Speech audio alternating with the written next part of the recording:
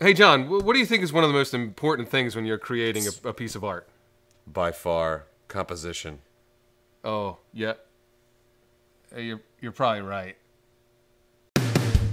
Oh, we are two brothers, and we really like art. Yeah, we do. Today we're going to be talking about composition. That's right. And as you can see by that poorly framed shot of us in the beginning, composition is important. Sorry about that. We hope that got it in It's your a good brain. illustration. It is a good illustration. I mean, sometimes there's happy very accidents. important. Happy Yeah, little it's true. accidents. It's true. Yeah. Now, see, composition basically being, what's the layman's terms? Where you put stuff. Yeah. Okay? And how you put it there. Yeah. So it does entail quite a bit.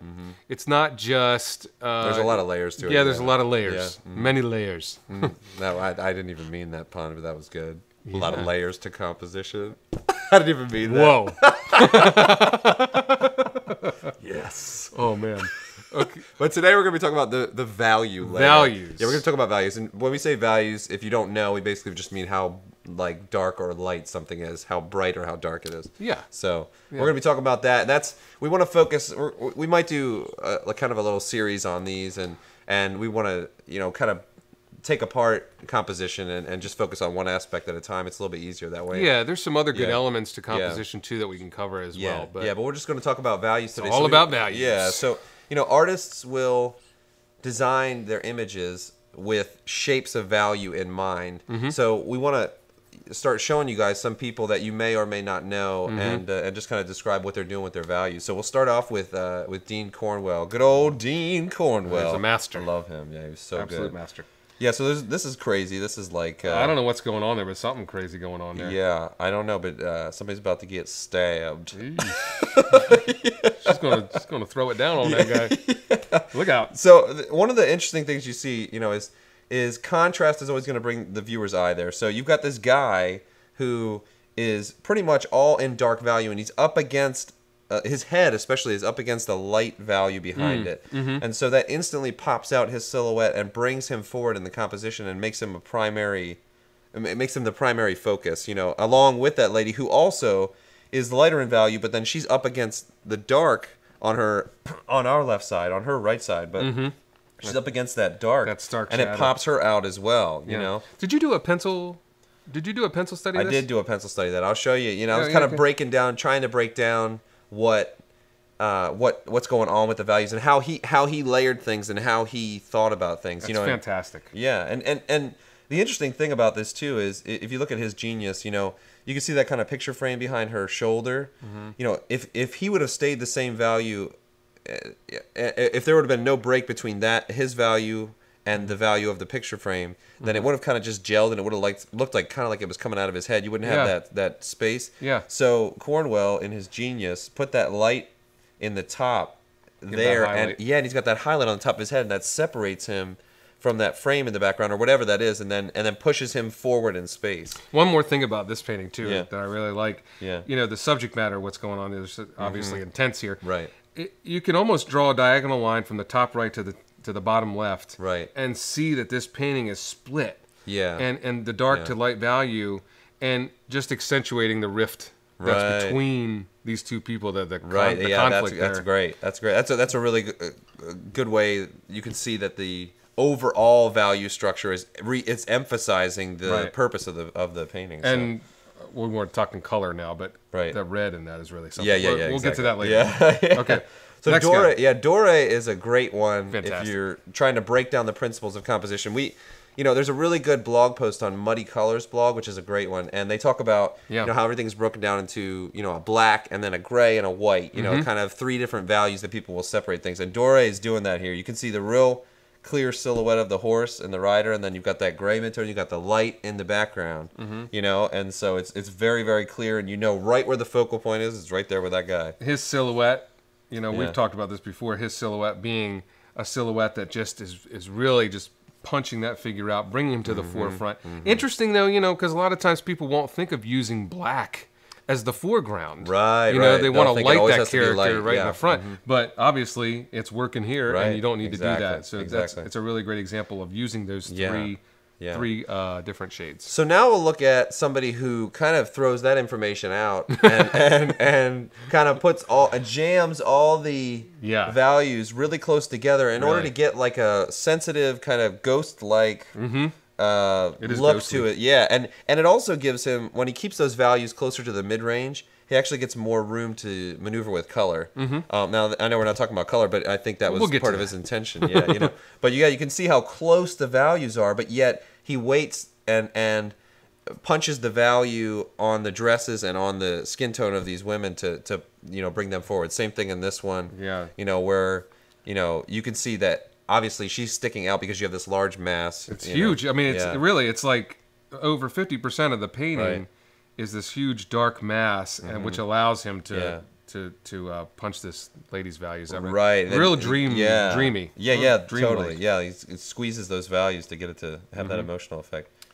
Here's one of my favorites, too. I love N.C. Wyeth. Yeah, love me N.C. too. Wyeth. Me too. Awesome. This particular painting, I think, is from, of course, from Robin Hood, when he was illustrating Robin Hood. Yeah. And, again, just like the Doré piece that we saw, you look at these archers, and they're just, bam, they're just like punched out. Yeah. And really distinct silhouette, really easy to read right away. Yeah. And also, too, the whole shape of this painting, the tree trunk moving down to the left to the rock, and then using that sapling, the dark sapling on the left to shoot up towards the other corner, and then the leaves taking you, and that branch coming off the top of it, back again, round and round we go. Right, and it's just a real pleasant trip for your eye, and all that has to do with these values. And plus, I love the light dapple. It's awesome. It's really cool. It's awesome. Love N.C. Wyeth, does that quite a bit. So we've been talking about people that are basically in the late 1800s and early 1900s, but now we're gonna switch and talk about people that are putting this to use right now. And I had mentioned to you guys before that I like to highlight people that are up and comers, that are really good and that work hard. And we've got one today. His name is Jon Neimeister, and he is our artist spotlight. All right. Yeah, and he's phenomenal. So we're going to show some of his images, and so we'll show the first one now. You can see this is a good segue from the Archer. We got the Archer theme going. Yeah. Okay. This is what that Robin Hood guy was probably shooting at. These creatures with like crazy cool tridents. Maybe. But you can see he's putting all this to practice. You can see very clearly the dark that's used there on that bow, and then of course that's where the sky gets light, right behind that bow, so you can punch it forward. Same thing with that guy's fist that's there on this particular image, and the dark in the foreground this time, like what you were talking about. Again, really dark, of course. Almost you have to almost look at it twice to see the details. The angles in this too are really something, and I think we can maybe address that more when we talk about line. The really a lot going on there. Now this one is definitely, this one strikes me, it's quite a bit like a Doré, like almost like how it's designed, because he's got that fist and the knife right there, just right in your face, that dark against that light. I mean, you can't get much more contrast than that. But then you take a look at what he did with the two guys that are leaning up against that tree in the background. Right? And what he did there, it's really interesting because he made the values of those guys as a whole lighter so that they would fall back in space and you'd get that 3D effect. And then also you got the silhouette of the,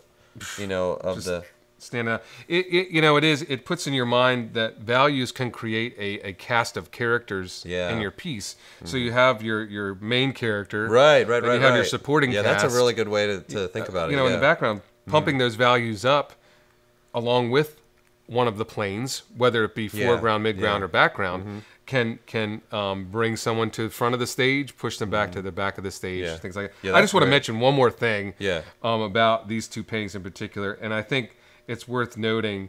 You'll notice on the we'll flash it up again too. You'll notice on the first painting with those dragon men, the trident, and the archer.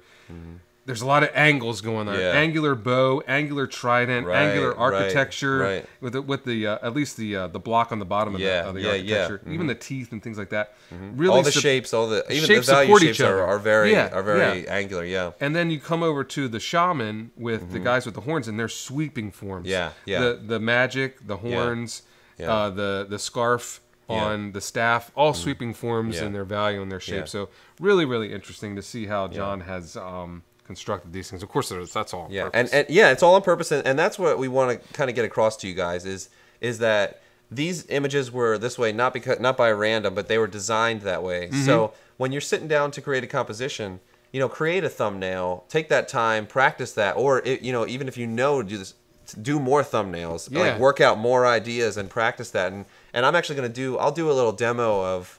I'm trying to do 1,000 composition studies. I'm trying to do it. Just take a master painting and try to copy it for what it is. Marshall Vandroff turned me on to that. But yeah, it's gonna take me a while. But I'll post up a demo of that, and we'll talk about that. Another thing too is we were just talking about this in the class I teach. Shout out to my art class. Yeah. Hey.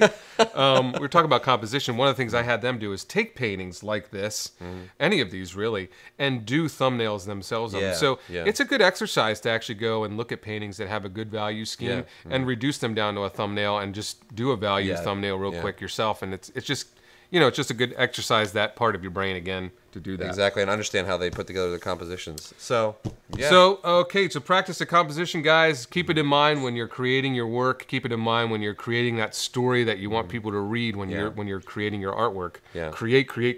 That's a word of the day. That's what art is. It's creative. You remember Mark? His name was Mark. It was Commander Mark. Remember the Draw Squad? That's what he used to say at the end of every show.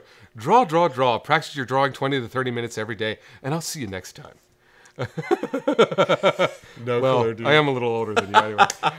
We're on, as you can see, Instagram, Facebook, and Twitter, and our email is there as well. Please continue to give us comments.